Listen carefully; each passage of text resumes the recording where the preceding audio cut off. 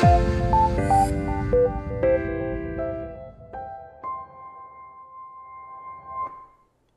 everyone. In this video, we'll cover the difference between a relative and absolute path. When we say path, we're either referring to a URL to a web page or a path to a file such as an image or a CSS file or a JavaScript file. Let's get started. It might help if we visualize the paths using a diagram. So let's draw that up.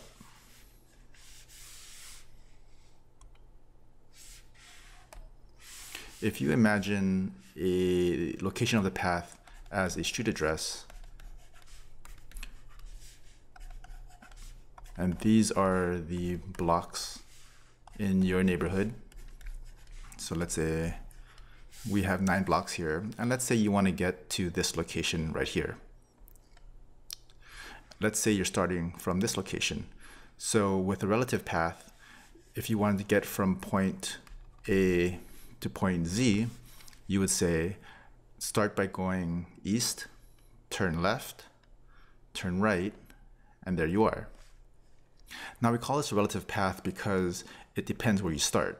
The directions will always be different. So if you started from this location, location B, you would say something like go west, turn left all the way down 2 blocks, and then take a right. So it's relative depending where you start. If you started here, it'll be different. With an absolute path, it's always going to be the same. Think of an absolute path as the same thing as an address. So for example, if the address here is 123 Elm Street, regardless of where you start, you can always say, okay, I want to get to 123 Elm Street. And let's say your GPS will just tell you where to go. And you'll know exactly where to go based on the address that you provide. Okay, I hope that makes sense. Let's see it in action in HTML now. So for this video, I have a folder called site, and this is the structure of my website. And this is what I'm going to use to demonstrate the paths. In the root of my site, I have 2 pages, page 1 and page 2, and then I have a folder called folder 1. In folder 1, I have a page called page 3 and another folder called page 2, or sorry, folder 2. And then there I have a page called page 4. So let's open up page 1.html and look at the HTML.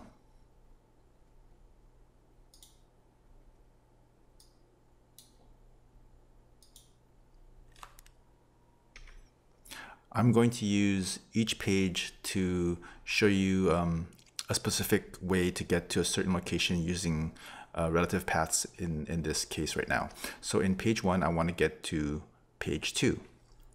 And if you notice, page 2 and page 1 are at the same level.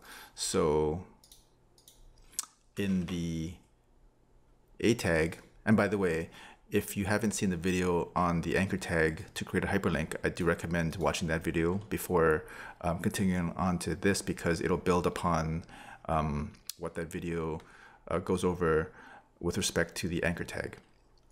Okay, so to get from page 1 to page 2, you simply just type in the page name. I'll save that, and I will bring up my page. So here you'll see it is page 1.html. I'm gonna just refresh this. Let me bring this up a bit.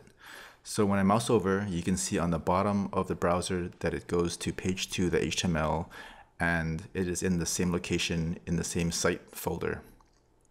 Click that, and you can see that I'm at page 2.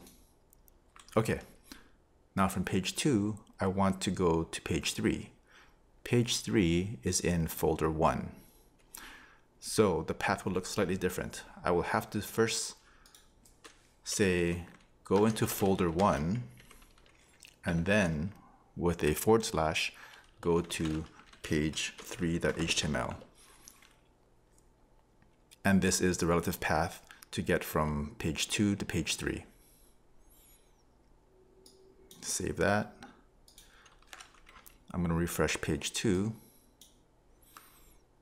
And when I mouse over, you can see the address on the bottom says, first go to folder 1 and then go to page 3.html. When I click the link, it takes me to page 3. Okay, let's now look at page 3. In page 3, there will be 2 links. One to go to page 4, which exists in folder 2. So it's in here. And the other link in page 3 will go back to page 2 in the previous folder. So let's first go to page 4. And that's simply just, once again, going to folder 2 first, / and then page 4.html. Now what happens if the page you want to get to is not in a folder on the current one, but you have to go back one folder? In HTML, to go back up one folder, it's ..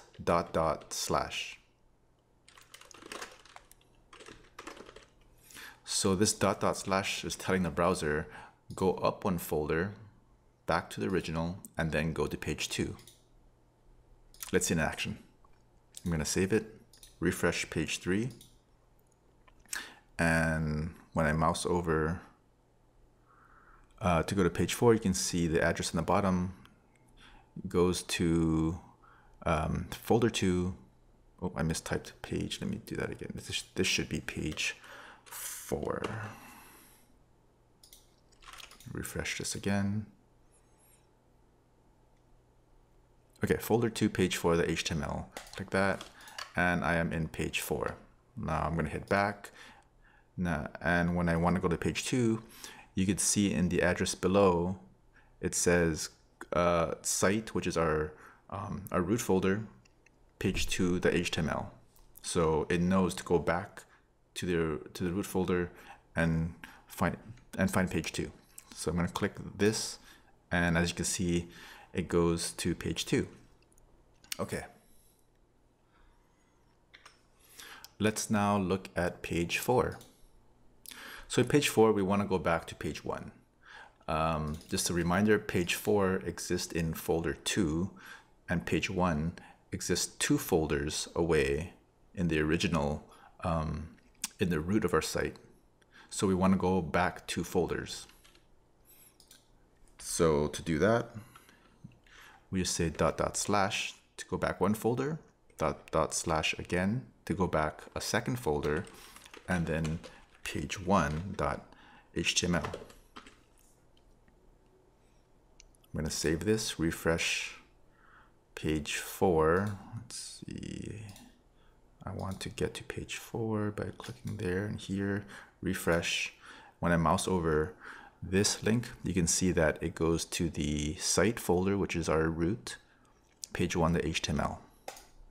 And there we go, we're at page 1 again. One other thing, let's say from page 1 I wanted to go to page 4, and that's 2 folders away. I have to go through folder 1 and then through folder 2 to reach page 4. To do that, I simply just type in the path that I need to traverse to get there, separated by /.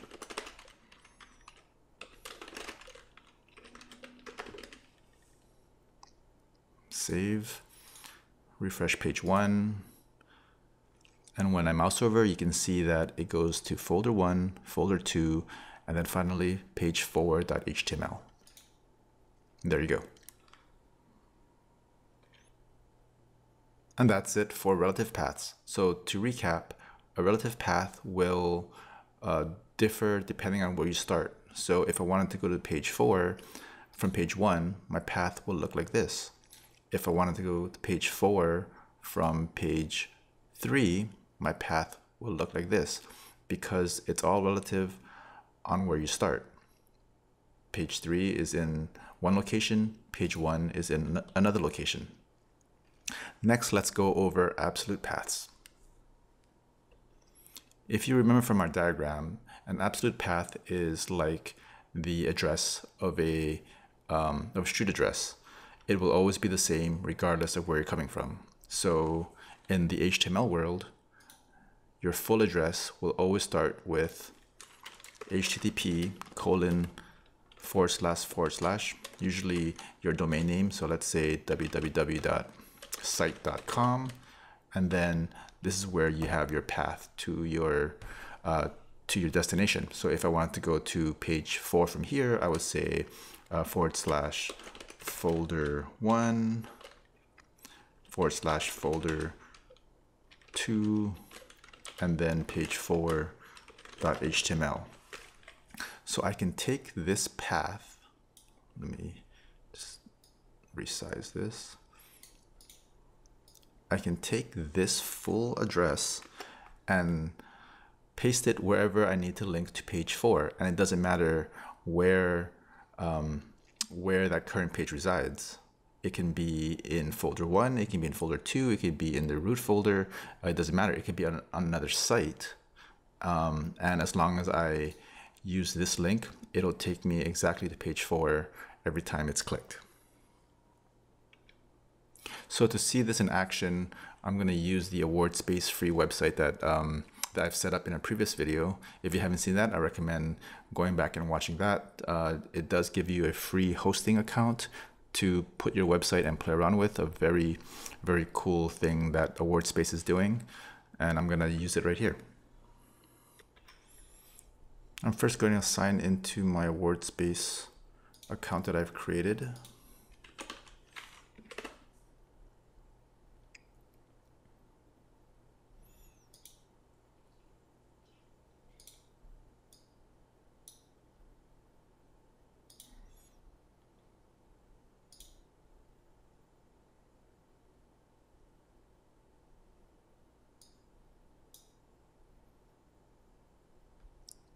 Okay, go to Hosting Tools, File Manager.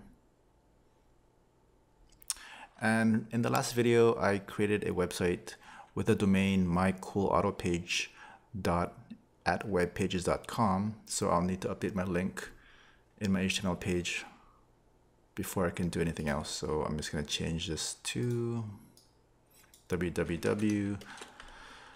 Actually, we can get rid of www. Just say mycoolautopage.webpages.com, folder 1, folder 2, page 4.html. And also I want to create another link to a site that is outside of my current page to show you that I can use an absolute link to link to anywhere on the internet. So I'm gonna go to cheese.com and go to a page called Baby Brie.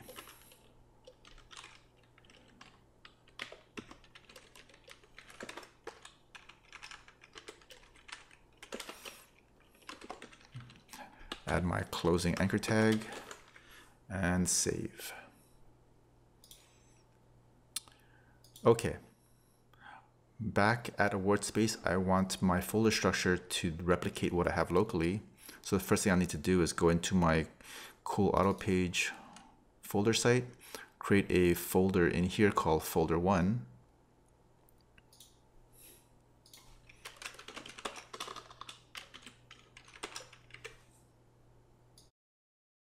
Go into folder 1, create a folder called folder 2.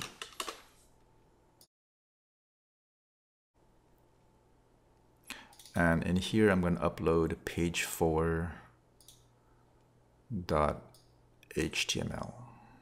I'm going to just drag it over. Upload.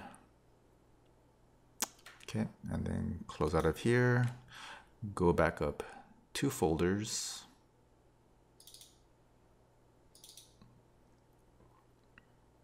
And at my root, I am going to upload page 1.html.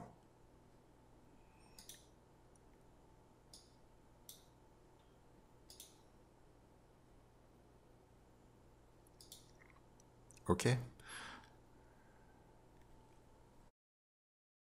To view my site, I'll have to go back up to Hosting Tools, Domain Manager. I could type in the URL myself, but I'm a bit lazy, so we're gonna go here and scroll down, click on open website.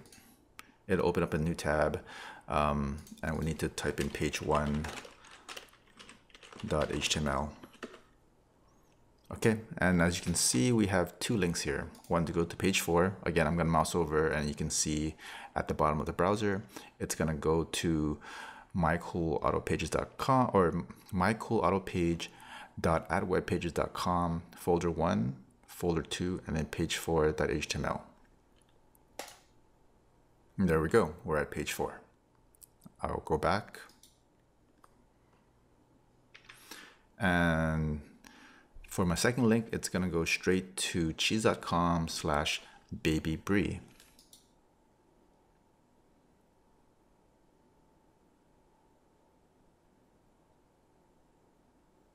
Okay, and I'm gonna go back.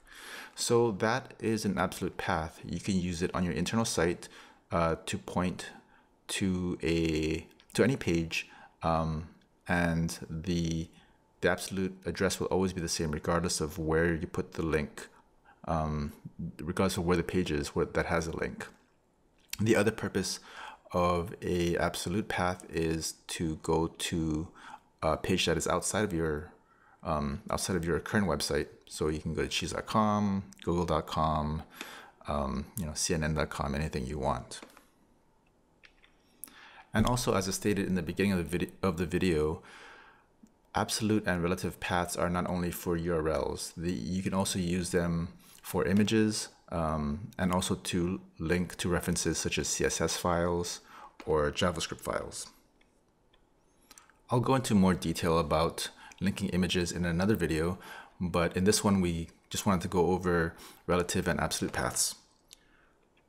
So that's it. I hope this video made sense. It's kind of a vague topic to grasp if you're new to the web world, but go ahead and play around with it, practice, and you'll start to understand the difference between the two and why you should use one over the other.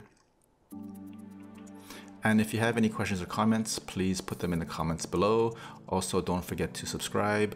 I'll be releasing videos several times a week, and we'll go over basic HTML for the next few weeks just to get a baseline of the web technologies. And from there, we'll go into databases and JavaScript and CSS and a lot more of the fun stuff. So until then, keep coding.